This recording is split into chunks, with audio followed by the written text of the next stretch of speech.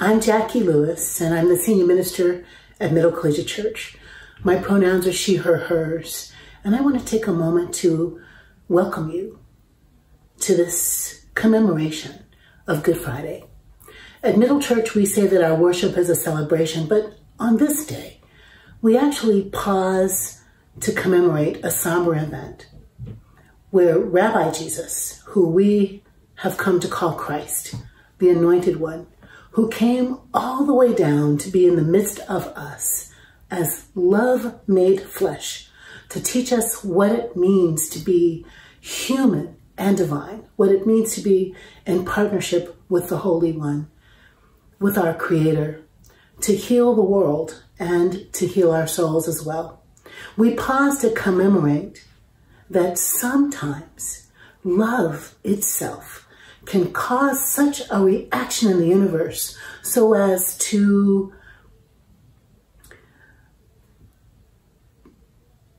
cause fear, cause anger, cause wounding, even so far as death. Meaning, some folks will kill to stop love from being love. So on this day, we are sharing with you one of our most beautiful, poignant Good Friday moments from our sanctuary, The Little Match Girl, featuring our Middle Church Choir, one of our actors, Elizabeth Rogers, and me, conducted by Jonathan Dudley. It is a beautiful program, and I hope it causes you to reflect on love, the power of love. And because we know how this story ends, we understand that though there are some who would seek to put love to death, this kind of love, this revolutionary love, this fierce love, never dies. It rises. It rises up from the grave, up from the ground, up from the hatred, up from the fires that would snuff it out. In between the dying and the rising is this time of reflection. I'll be watching with you. Let us worship the God of love, even as we reflect on death.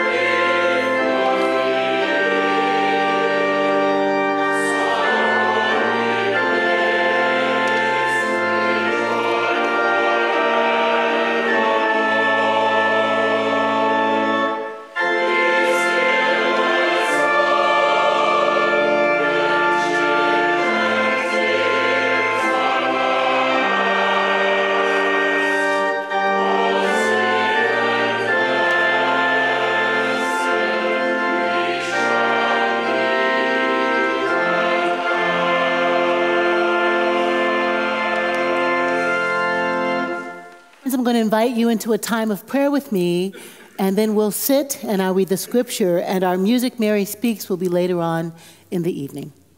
Won't you join me in a word of prayer?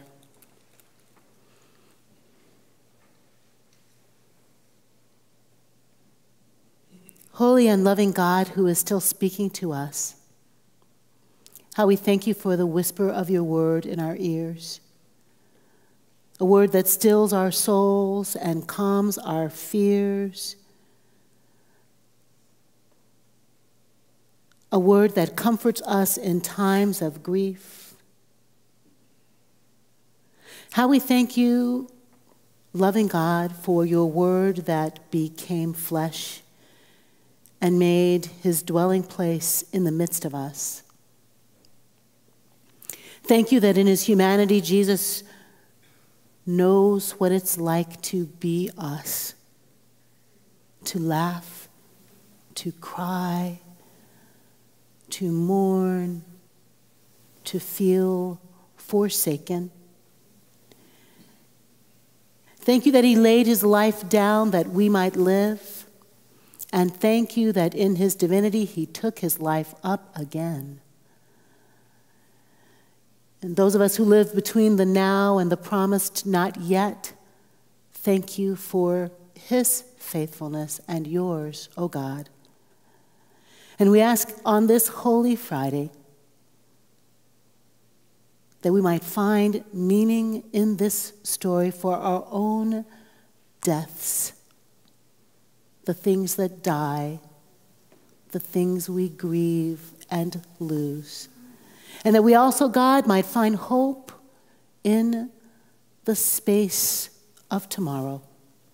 Bless this evening and help us each to find what we came to seek tonight. In your holy and powerful name, amen. You may be seated. Friends, this is one of those scriptures that you just don't want to cut in half. This is the story of those events of Jesus' life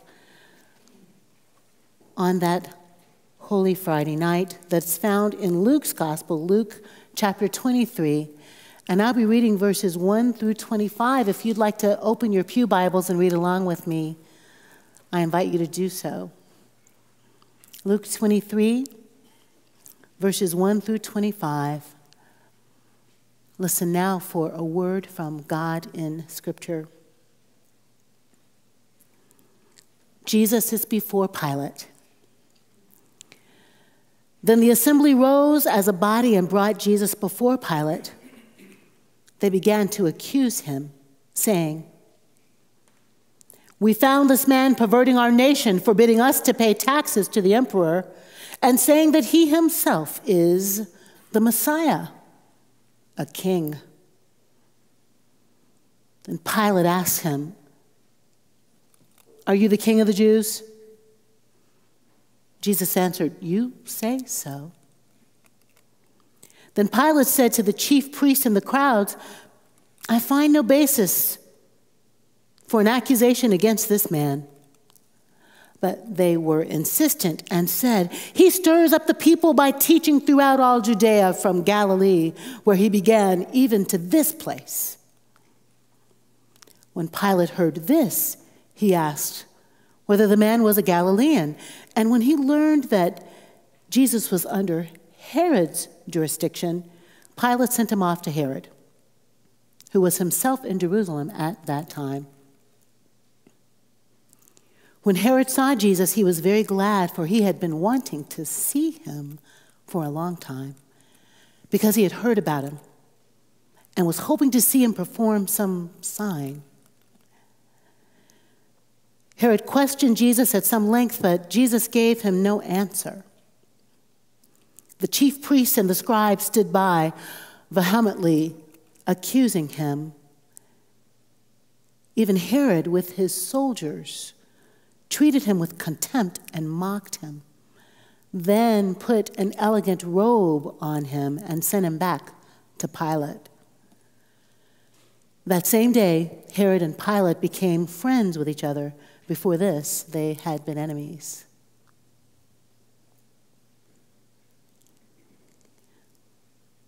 Jesus sentenced to death. Pilate then called together the chief priests, the leaders, and the people and said to them, "You brought me this man as one who was perverting the people, and here I have examined him in your presence, and I have not found this man guilty of any of your charges against him. Neither has Herod, for he sent him back to us. Indeed, he has done nothing to deserve death. I will therefore have him flogged and release him." Then they all shouted out together, "Away with this fellow! Release Barabbas for us!" This was a man who had been put in prison for an insurrection that had taken place in the city and for murder. Pilate, wanting to release Jesus, addressed them again, but they kept shouting, "Crucify him! Crucify him!" A third time, Pilate said to them, "Why? What evil has he done? I found in him no ground for the sentence of death. I will therefore have him flogged and then release him." But they kept urgently demanding with loud shouts that he would be crucified, and their voices prevailed. So Pilate gave his verdict that their demand should be granted. He released the man they asked for, the one who had been put in prison for insurrection and murder, and he handed Jesus over as they wished.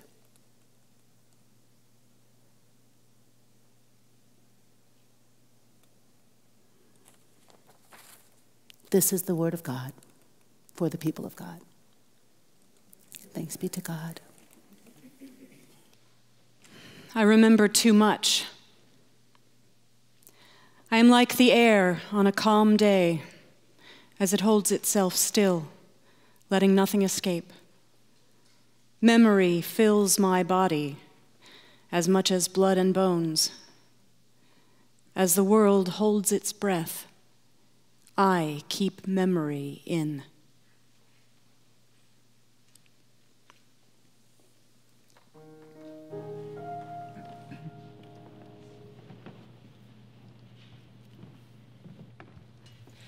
Sometimes I feel like a motherless child. Sometimes I feel like a motherless child. Sometimes I feel like a motherless child. Sometimes I feel like a motherless child.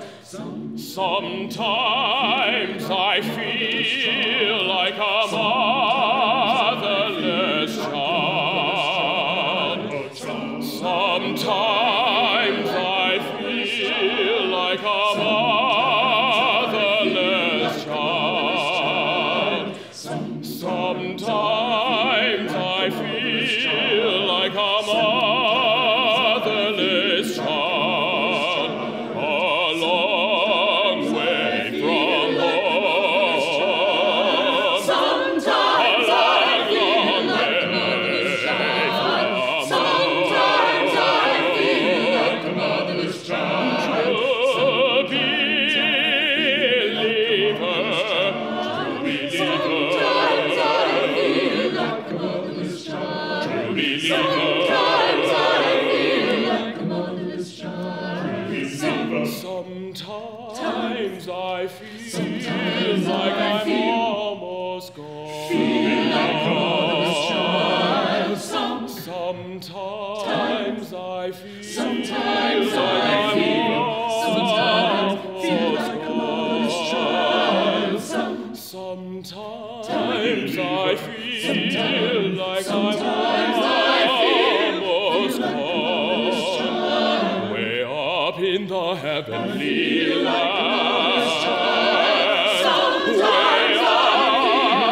up in the heavenly land.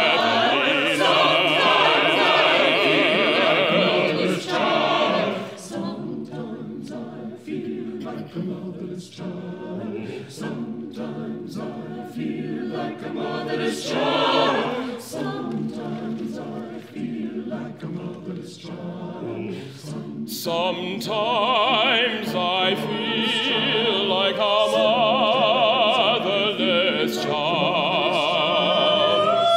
Sometimes I feel like a motherless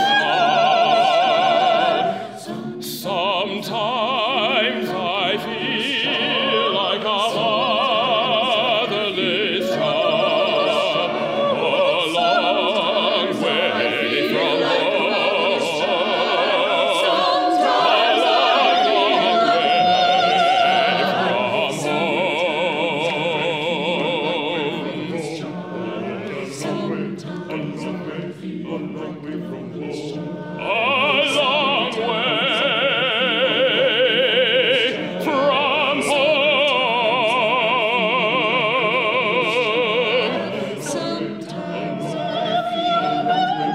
A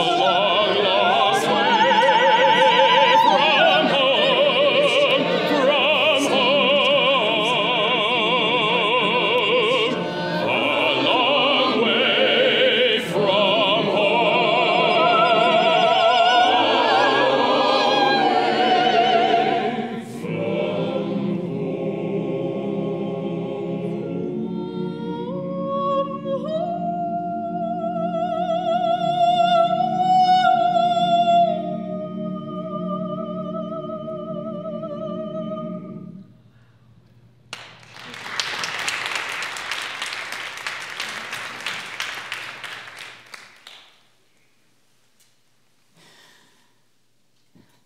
I gasped when I saw the cross.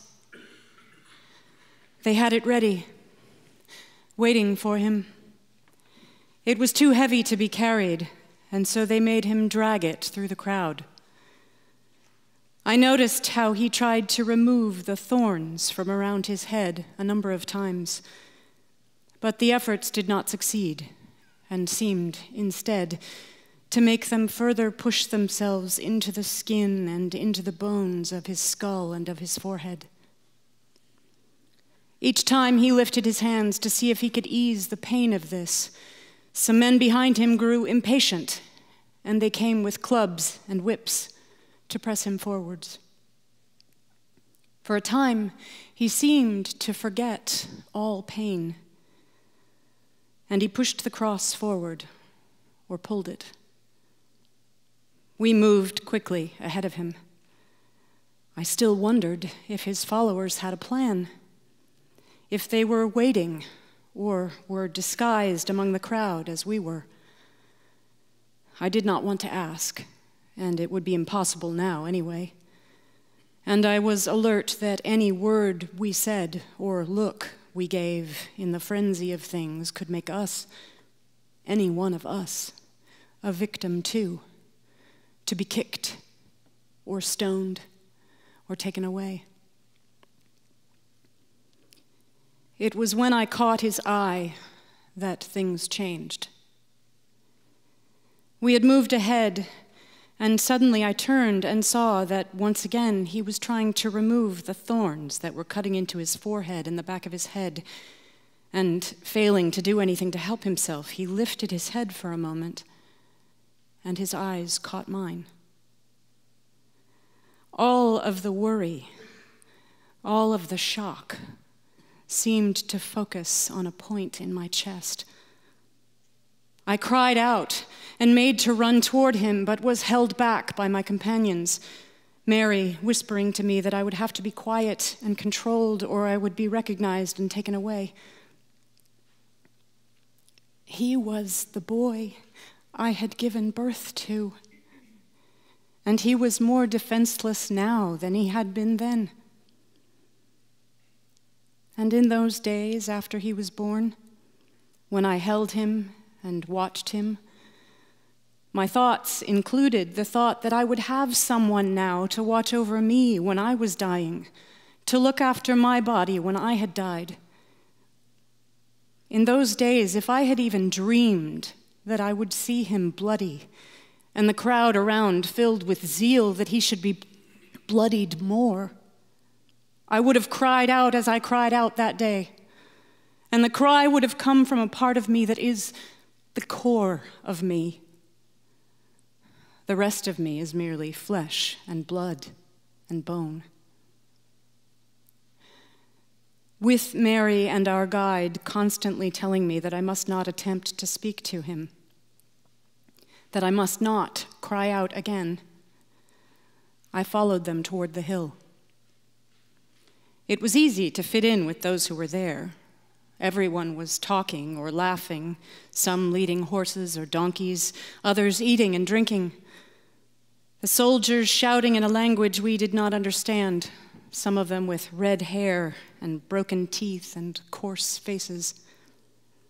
It was like a marketplace, but more intense, somehow, as if the act that was about to take place was going to make a profit for both seller and buyer.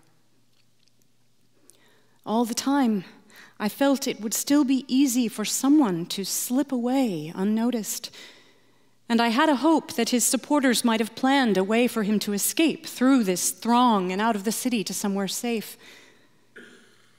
But then, at the top of the hill, I saw some of them digging a hole, and I realized that the people here meant business.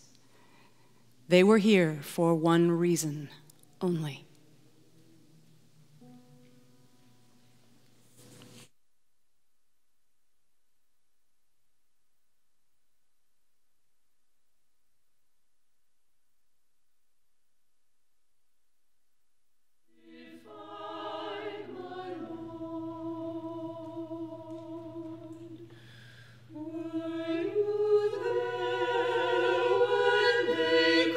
Crucified my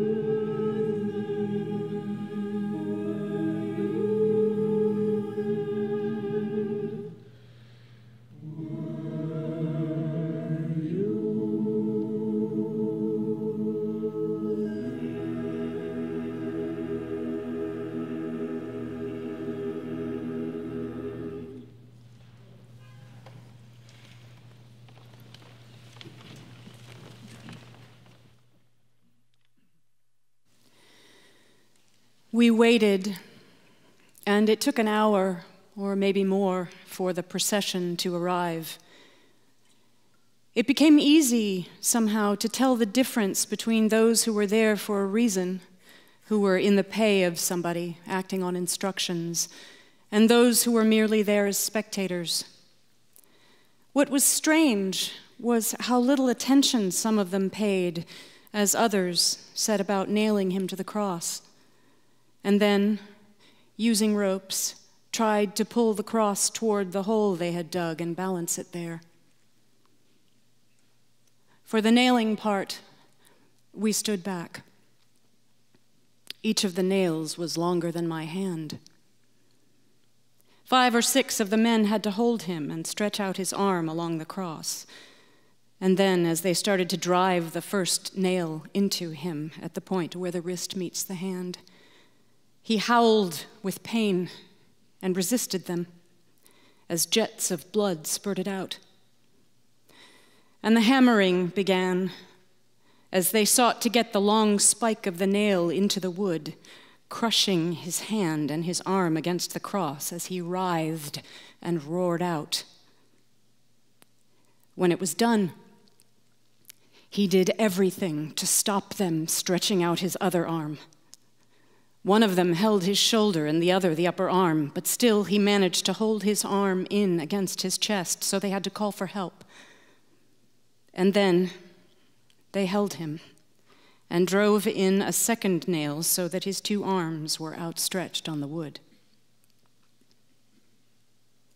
I tried to see his face as he screamed in pain, but it was so contorted in agony and covered in blood that I saw no one I recognized. It was the voice I recognized, the sounds he made that belonged only to him. I stood and looked around. There were other things going on, horses being shod and fed, games being played, insults and jokes being hurled, and fires lit to cook food with the smoke rising and billowing all around the hill.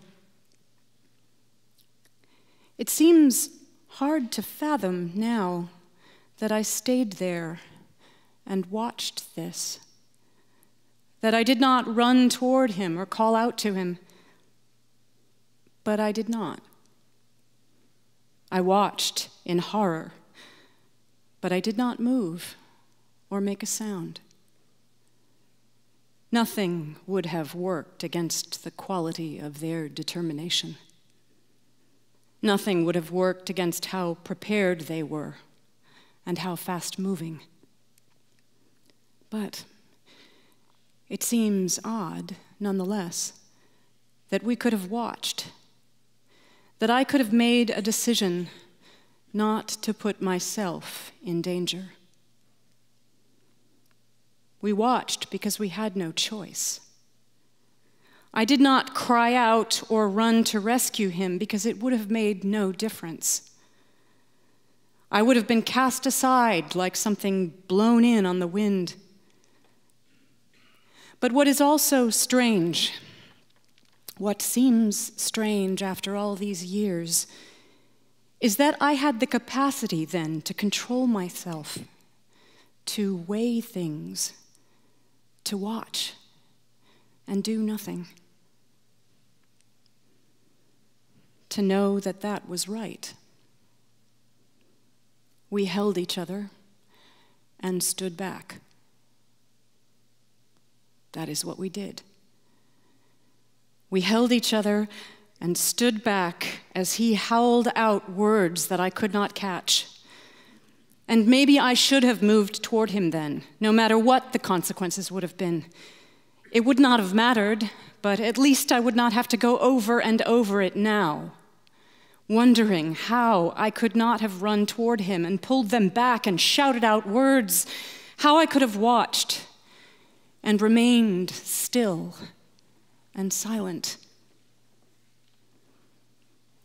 But that is what I did.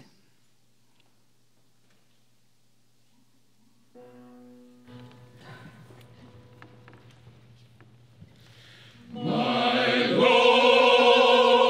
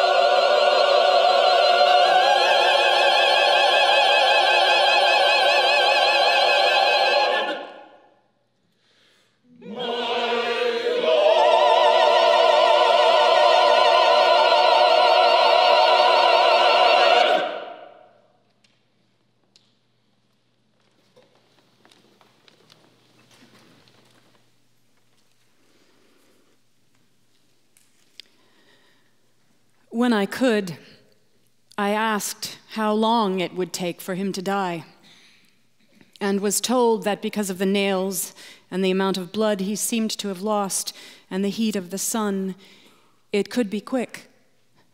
But it could still take a day, unless they came and broke his legs, and then it would be quicker. There was a man in charge, I was told, and he knew how to make the time go faster or slow it down. He was an expert. That is what he did, in the same way as others were experts in crops and seasons, the time to harvest the fruit from the trees, or the time it took a child to come into the world. They could make sure, I was told, that no more blood would be spilled. Or they could even turn the cross away from the sun, or they could use spears to pierce his flesh, and this would mean that he would die within hours, before nightfall. This would mean that he would die before the Sabbath. But for this, I was told, permission would have to be given by the Romans, by Pilate himself. And if Pilate could not be found, then there were always men among the crowd who could stand in for Pilate and give permission. I almost wanted to ask if there was still time to save him, if he could be rescued and still live. But in reality, I knew that it was too late for that. I had seen the nails before they went into the space between his wrists and his hands. Then I saw that other crosses were being raised with men tied to them with ropes, but the wood seemed to be too heavy, or the crosses had been badly made, and each time they had them standing, the cross would slip over and fall back to the ground. I was watching anything. A cloud billowing across the sky, a stone, a man standing in front of me. Anything to distract me from the moans that came from close by. I asked myself if there was anything I could do to pretend that this was not happening, that it had happened in the past to someone else, or that it was going on in a future that I would never have to live through. Because I had been watching with such care, I could tell that a group of men, some Romans, some elders, stood by the side, and they had horses. And it was how they observed the scene and circled around each other that made me realize that they were the ones in control. That many other events here were random, part of the day before the Sabbath, but these men seemed gruff, determined, well-fed, serious. Suddenly, I saw that among them was my cousin Marcus, and that he had seen me. Before the others could stop me, I ran toward him. And I knew how foolish I must have seemed, how helpless and poor and shrill. I suppose I had my arms out, and I suppose my face was wet with tears, and I suppose I made no sense. I remember the looks of indifference or mild exasperation from some of the other men being mirrored in Marcus's face, and then changing into a dark brutality as he told me to get away from them. I know I did not use his name. I know I did not say that he was my cousin. I saw fear in his face, and then I saw how quickly it faded, and it changed into a determination that I would be removed from the orbit of these men, whom no one else had dared approach. He nodded to someone, and it was that man who later played dice close to the hanging bodies, who became the one who watched me all the time, who seemed to know who I was, and who, I believe, had instructions to hold me, capture me, once the death had taken place and the crowd had dispersed. Later, I realized that they all believed that we would wait until the end, to take the body and bury it.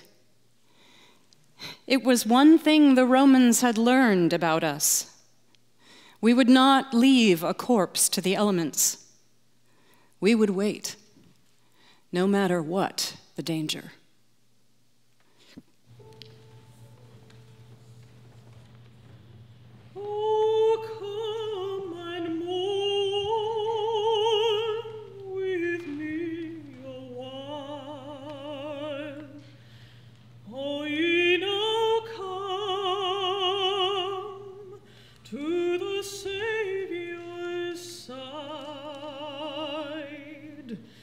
Come see the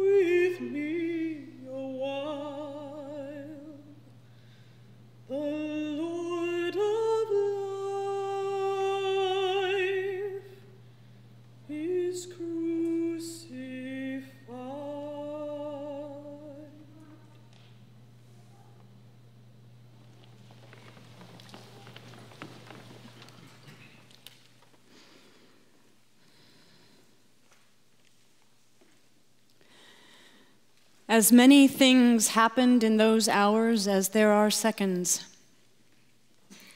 I moved from feeling that I could do something to realizing that I could not. I moved from being distracted by the coldest thoughts that if this was not happening to me, since I was not the one being crucified to death, then it could not really be happening at all, to thoughts of him as a baby, as part of my flesh, his heart having grown from my heart. Running to the others to be held or ask questions, or watching the men, in case any of them made a sign that this should end more quickly. Or coming to understand that the reason Marcus had enticed me to the city and given me an address was so that I could be held when it was over. And then, in the last hour, as the crowd thinned out and some of the men made their way down the hill, there was no time for wondering or realizing or thinking.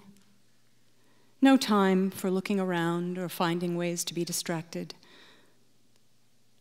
In this last hour, the anguish of hanging in the sun with nails in your hands and feet seemed to grow more intense, came in fierce shrieks, and then gasps. And all of us waited. All of us knew that the end was coming, and all of us watched his face, his body, unsure if he knew we were there with him until close to the end, when he seemed to open his eyes and tried to speak. But none of us could catch his words, which came with too much effort for anyone to hear. They were ways of letting us know that he was alive. And strangely, despite the pain he suffered, despite this vast public display of defeat, and the fact that I had all the time desperately wanted it to be over quickly, I did not want it to be over now. As it neared the end, our guardian, his follower, told me that we would have to leave quickly once he died, that others would come to look after the washing of his body and burial, that there was a path at the back of the hill, and if we were prepared to go toward it in ones, then he could ensure our escape. But even if we escaped, he said, someone would follow us or come looking for us, so we would have to make our way through the night on foot by the light of the moon and the stars and hide each day where we could. I looked at him as he spoke, and I saw something that I still see in him now. No grief, no sorrow, no fuss. Something cold, as though life is a business to be managed, that our time on earth requires planning and regulation and careful foresight.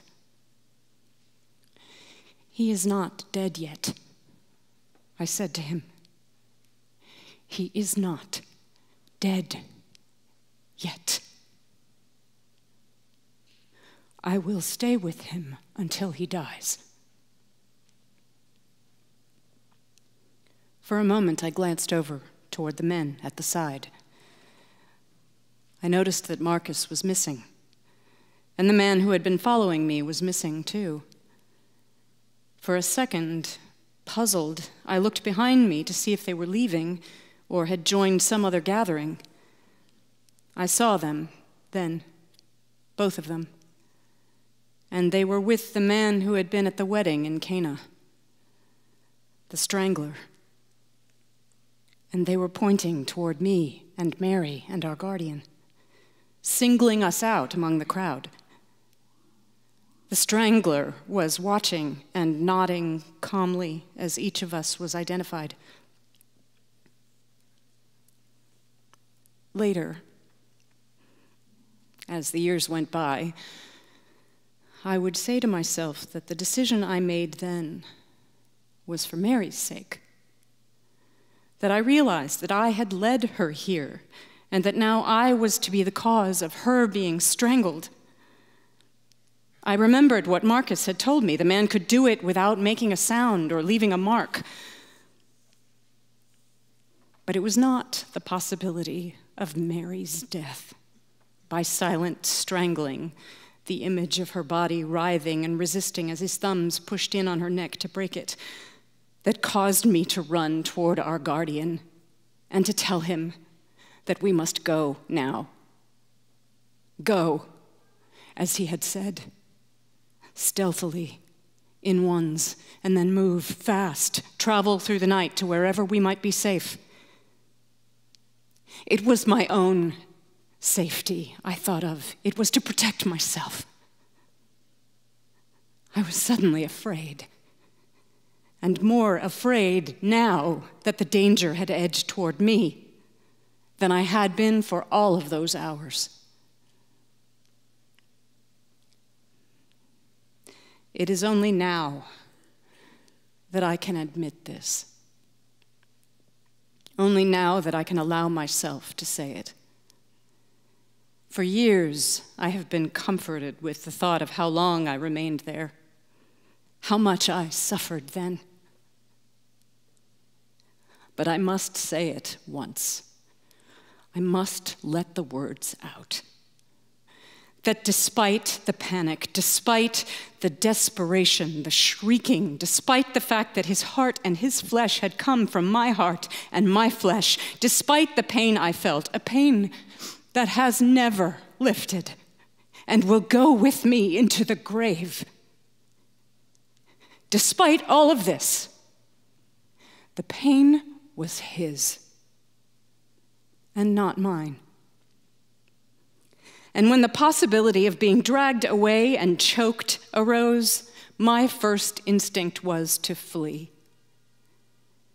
And it was also my last instinct. In those hours, I was powerless. But nonetheless, as I went from grief to further grief, wringing my hands, holding the others, watching with horror, I now knew what I would do. As our guardian said, I would leave others to wash his body and hold him and bury him when his death came. I would leave him to die alone if I had to. And that is what I did. Perhaps I was right to save myself when I could. But it does not feel like that now. And it never has. But I will say it now. Because it has to be said by someone once. I did it to save myself. I did it for no other reason. I followed our guardian and Mary down the hill, walking slowly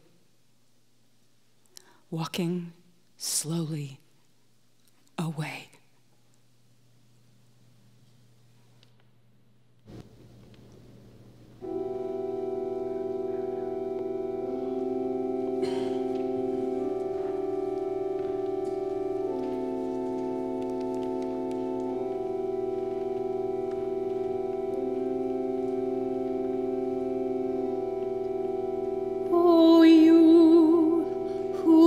The pain of the whole earth, I bore you.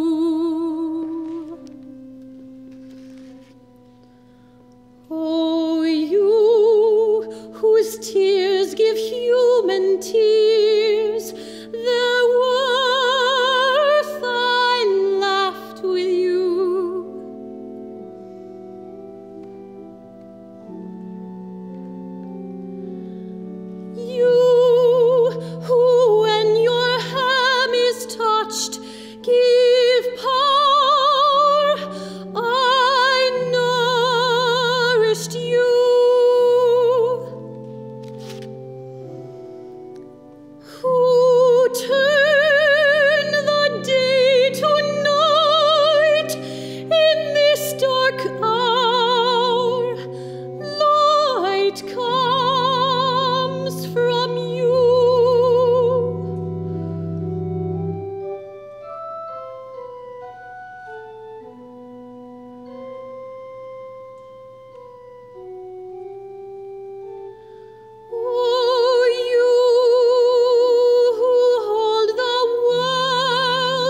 In your embrace,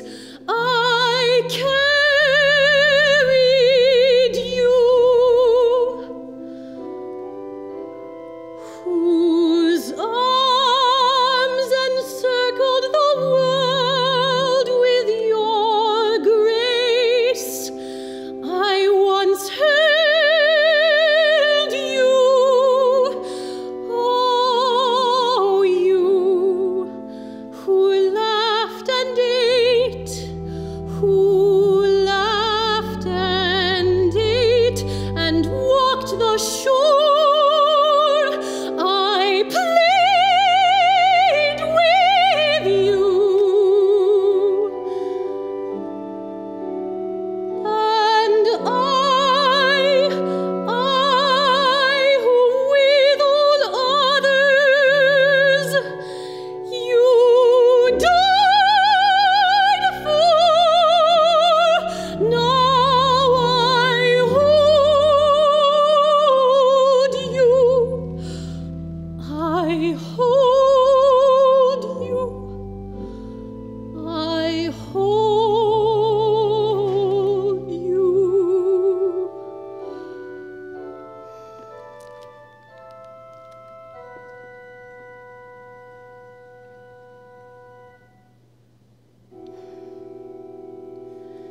May I be faithful to this final test. In this last time, I hold my child, my son, his body close enfolded to my breast, the bearer born, the holder held, morning to joy, darkness to morn, to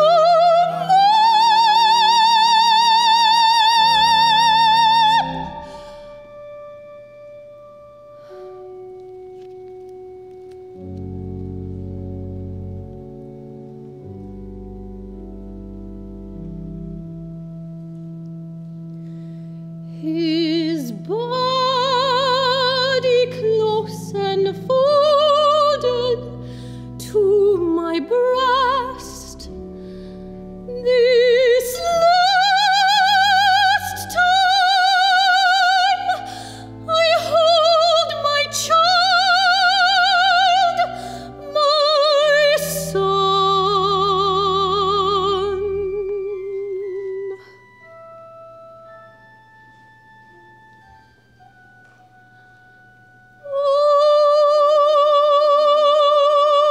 Open my arms, your work is done.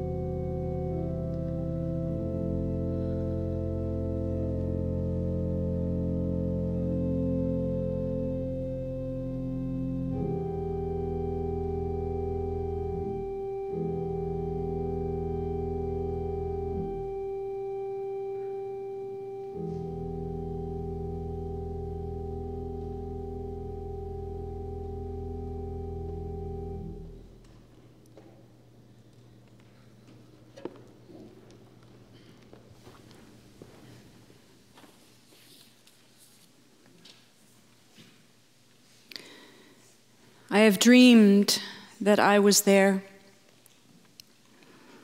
I have dreamed that I held my broken son in my arms when he was all bloody, and then again when he was washed. That I had him back for that time, that I touched his flesh and put my hands on his face, which had grown beautiful and gaunt now that his suffering was over. I touched his feet and his hands where the nails had been. I pulled the thorns out of his head and washed the blood out of his hair. They left me with him, the others, Mary and the guardian, but the others too, who had come to be with him at the end, who had put themselves in danger to declare their belief in him. And we were left there with him. Since the grisly, vicious job had been done, and a man had been made to die, splayed out against the sky on a hill so the world would know and see and remember, those who had made him die had no more reason to remain. Thus the busy hill, so filled not long before with smoke and shouting, with cruelty and hard faces, now became a soft place for weeping. We held him and touched him, he who was both heavy and weightless, the blood all gone from his body like marble or ivory in its rich paleness. His body was growing stiff and lifeless, but some other part of him, what he had given us in those last hours, what had come from his suffering, remained in the air like something sweet to comfort us. I have dreamed this. And there are times when I have let the dream into the day to live with me. When I have sat in that chair and felt that I was holding him, his body all cleansed of pain, and myself cleansed too of the pain that I had felt, which was part of his pain, the pain we shared. All of this was easy to imagine. It is what really happened that is unimaginable.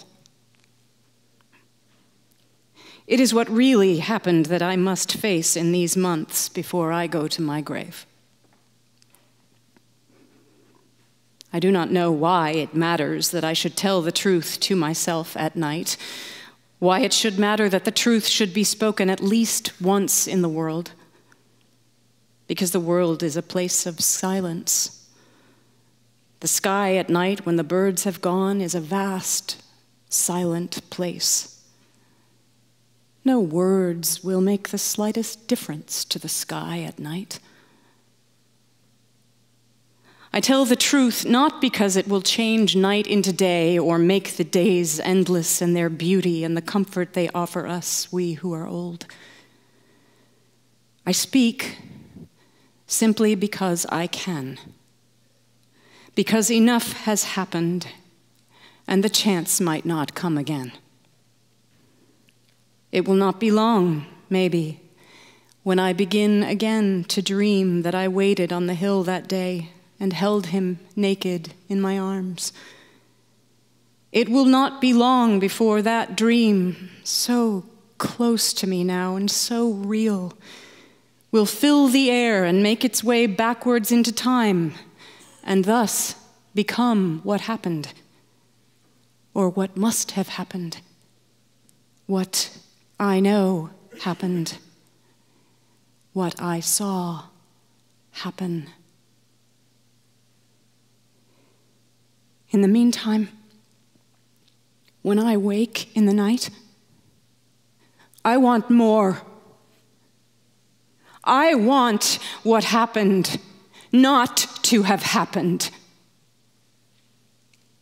How easily it might not have happened. How easily we could have been spared. It would not have taken much. Even the thought of that possibility comes into my body now like a new freedom. It lifts the darkness and pushes away the grief. It is as if a traveler, weary after days of walking in a dry desert, were to come to a hilltop and see below a city, an opal set in emerald, filled with plenty. I begin to walk down toward it, along a soft path. I am being led into this strange place of souls, being led by no one. The world has loosened. like a woman preparing for bed who lets her hair flow free. And I am whispering the words, knowing that words matter, and smiling as I say them to the shadows.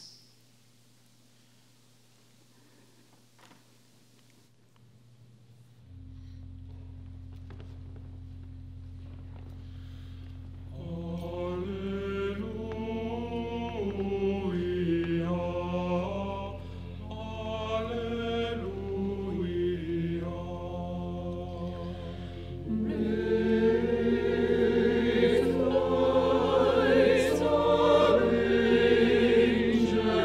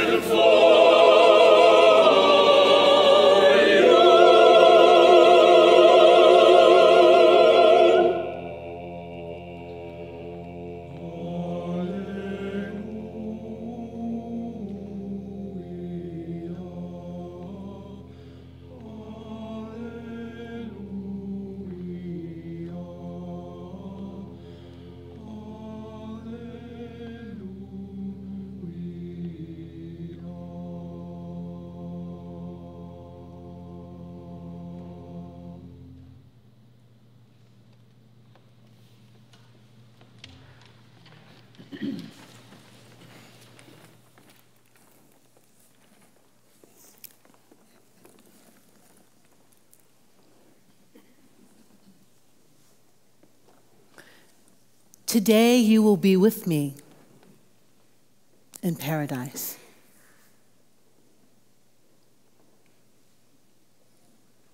I thirst.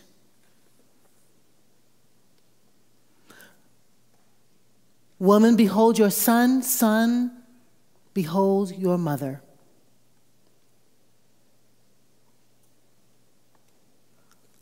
Father, forgive them, for they don't know what they're doing.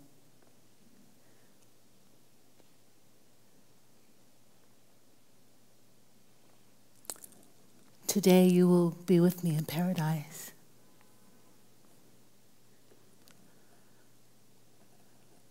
My God, why have you forsaken me?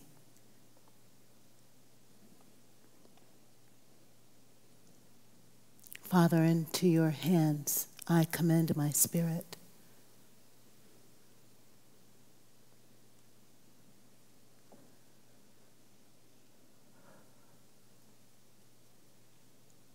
It is finished.